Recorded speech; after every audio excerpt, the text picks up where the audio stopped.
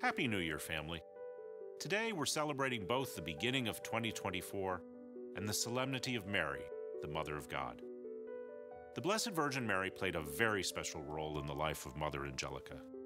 She founded EWTN on the Feast of Our Lady of Guadalupe and launched the network on the solemnity of Mary's Assumption into heaven.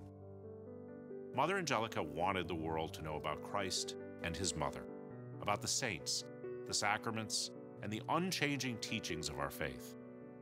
This dream became a reality when Mother, a cloistered nun without funding or experience, founded what was to become a global media network. EWTN continues today because of the providence of God and because of you, our EWTN family, who continue to support us with your prayers and donations. Thank you for your dedication to this mission.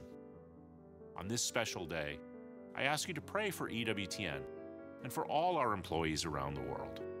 And you can rest assured that we are praying for you. May God bless you throughout this new year.